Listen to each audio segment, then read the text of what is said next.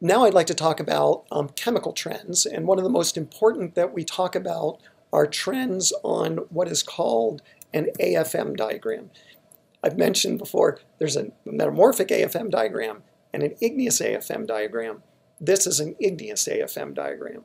So A over here is sodium plus potassium. This is in weight percent. M is MgO.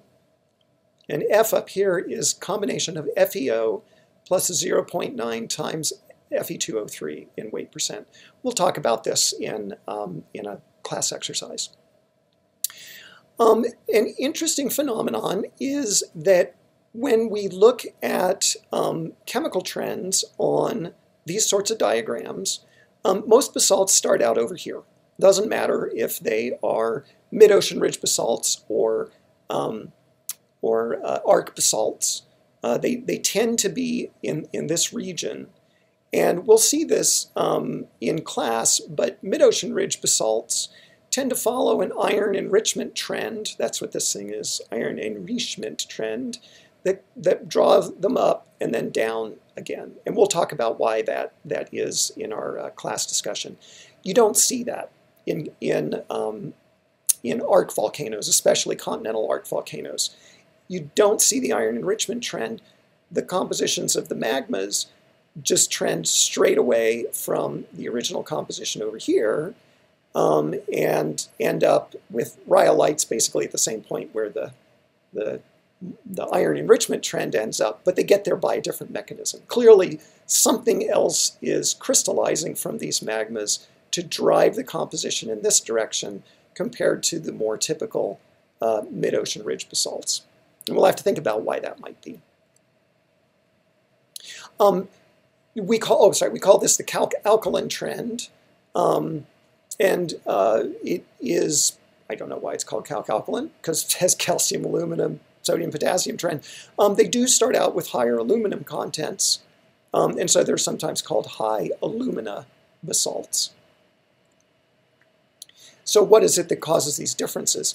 Well, if you look at what is fractionating or what is crystallizing, if I'm driving, this is also called the tholeiitic trend up here, iron enrichment trend. If I am driving compositions up in this direction, I have to be losing material with the composition that's down here. And so what is that material likely to be? High in magnesium, low in iron, very low in sodium and potassium. At some point, this turns around, though.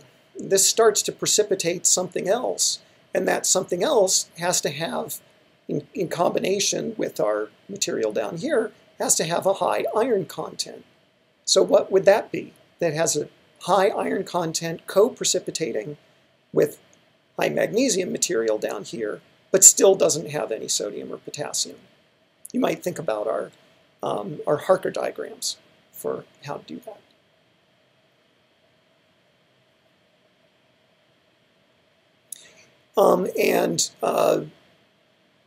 There are other ways to do this, right? I'm couching this in terms of start crystallizing out something fractionally crystallize. You could, of course, mix materials, but again, that sort of presupposes that if you want to drive it in this direction, you already have a magma that got here, so how did it get there? And just to cut to the chase, whatever is precipitating along this trend, the sequence of precipitation has to be different on the tholeiitic trend, warp trend, than along the calc-alkaline trend. In this case, if you're driving compositions off in this direction in a tholeiitic trend because you're precipitating something down here, high magnesium, you're probably doing the same thing in a calc-alkaline system. You're still precipitating that same high magnesium mineral, but now you must be co-precipitating a high iron phase up here somewhere to drive the composition directly towards the sodium plus potassium corner instead of looping around. And so this is how people usually interpret this, that the high magnesium material is olivine and pyroxene, the high iron material is magnetite, or it could be any oxide. Ilmenite would also work. And it's the combination of these two that drives the melt off in this direction. Remember that if you co-precipitate two phases here, then the liquid will be driven away from whatever the combination of phases, the phase abundances, happens to come out to be the average composition of what's being precipitated. So if the average were this composition, the trend would go off in this direction. That's the iron enrichment trend. If it were actually just magnetite, it would drive the compositions down in this direction. And so a combination centered around here, approximately 50-50, would drive the calc-alkaline trend that we see. So what do we notice about calc-alkaline magmas? They have a lot of water in them. That's one thing. Mid-ocean ridge basalts tend to have pretty low water content, but when we are able to infer what the original water contents were in arc magmas, those basalts have a lot of water in them. In fact, Christy Till's advisor, Tim Grove, who was my undergraduate geology advisor also, did a lot of work in the Cascades, the Southern Cascades, and showed that these things are just sopping wet. And these magmas also have to be more oxidized. They have a higher partial pressure of oxygen, which stabilizes oxides. So there are lots of different subduction zones, lots of different arcs. Some of these are ocean-ocean subduction zones, like here or up here. Others are ocean-continent zone subduction zones, like this. And then here's an example of the Cascades that, of course, close to home. Here it's the Juan de Fuca plate that is being subducted beneath Western North America, and it gives rise to all of these different mountains along here into southern British Columbia. Here is the Andean subduction system, and this one is, there's some really interesting things about this system. The crust is different ages, so it's young up here, it's really old and thick in the middle, and it's young down here. And the dip of the slab is different. There are places where it has a steep dip, that's like in here, and to some degree here and up here, but there are other places where it has a really shallow dip, and that's in this area. And where it has a shallow dip, there's no volcanic arc. There's no magmatism at all. This is called, sometimes it's called flat slab subduction. So the slab comes down and either is just at a very shallow angle, or it skims along the bottom of the continental lithosphere. And when that happens, we don't see a volcanic arc. It's only when there is a significant dip to this that we actually see magmas being produced at about 100 kilometers above the top of the subducting slab.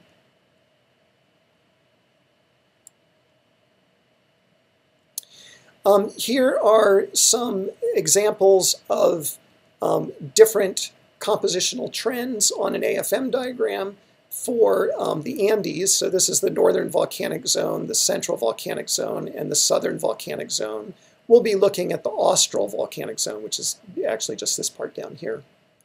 And I'm not going to belabor this, only to say that what you find is that the magmas tend to just go straight off in a direction towards increasing alkali content, decreasing iron and magnesium content. You don't see an initial iron-magnesium trend. And then these are just to show you the different kinds of compositions you get: basalts, basaltic andesites, and andesites, all the way up into these rhyolites up here.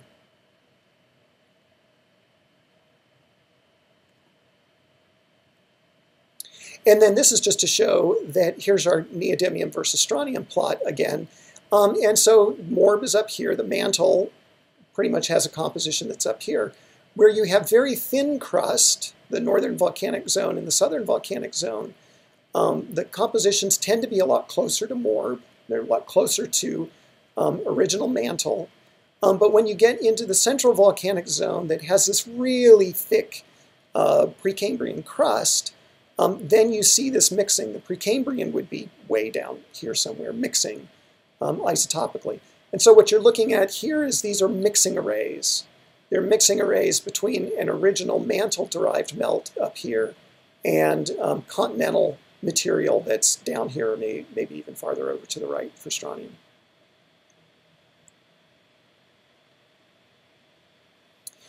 And then, of course, there's the plutonic rocks of the Coast Batholith and the Idaho Batholith and the Sierra Nevadas. And then, of course, the whole Andean batholith along here. Large range of rock types, no question about it. Even in the plutonic components, everything from a gabbro to a granite. But it turns out that tonalites and granodiorites are volumetrically the most important.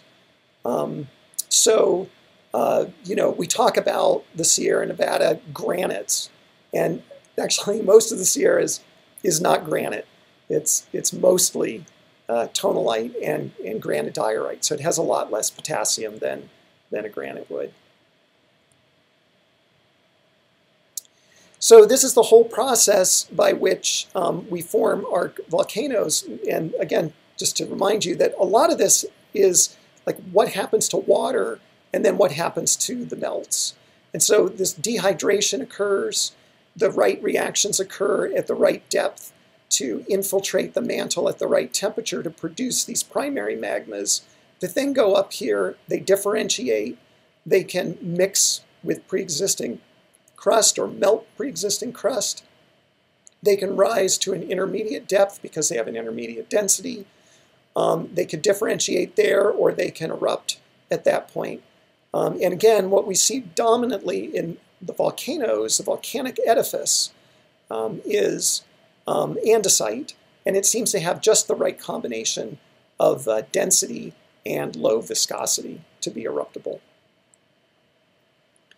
We often see evidence for disequilibrium in andesite. So here's another example that's either an amphibole or a pyroxene that has a reaction rim around it because it's reacting with the glass, the liquid that came in and picked it up. You can see this is all shot full of little melt inclusions, and we have big crystals and little crystals that coexist. This crystal is starting to break apart and get dissolved, and we see this banding in this feldspar crystal.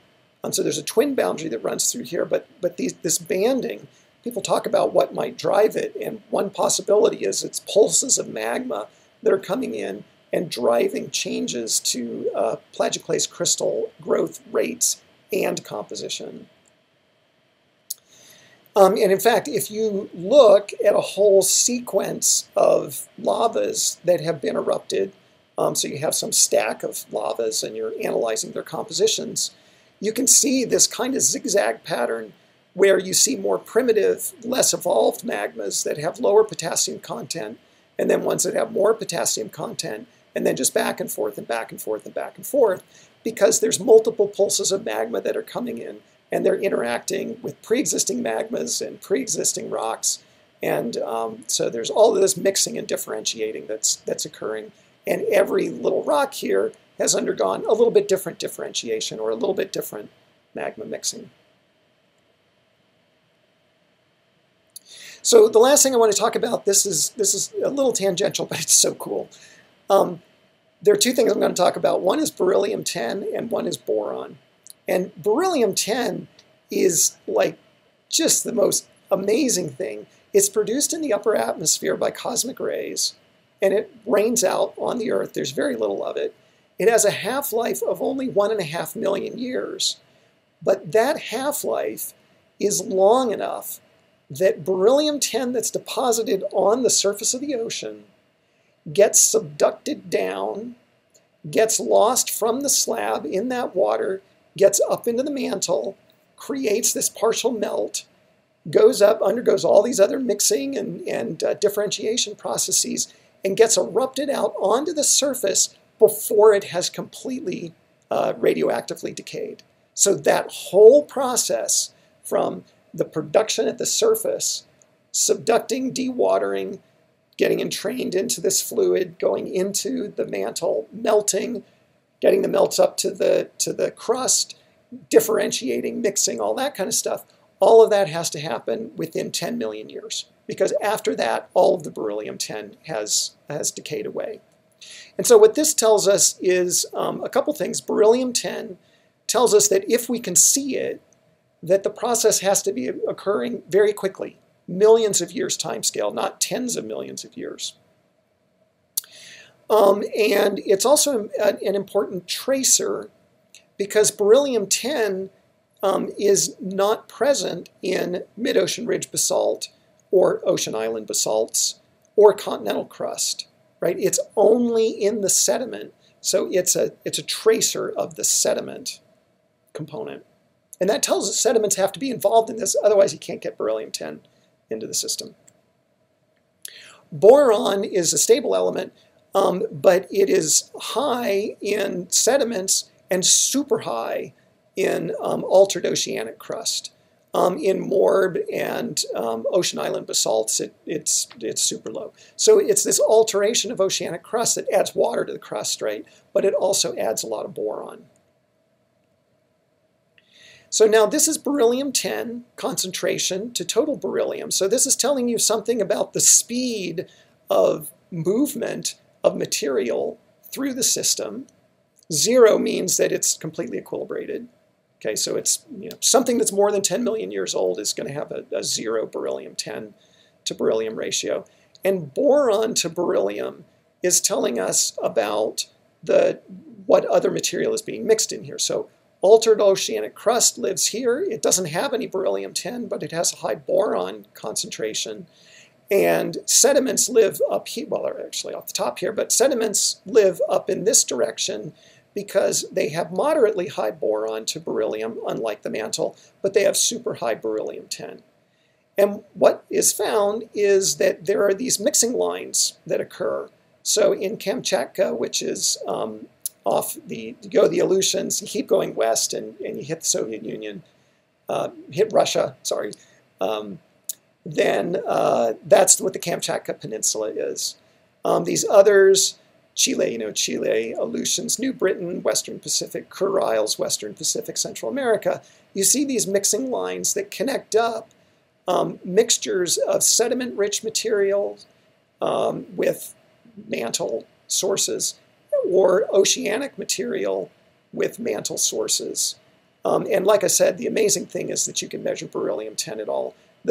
Julie Morris, she published this great little article here that talks about the beryllium-10 systematics in these continental arcs, or in these arcs. Okay, thanks.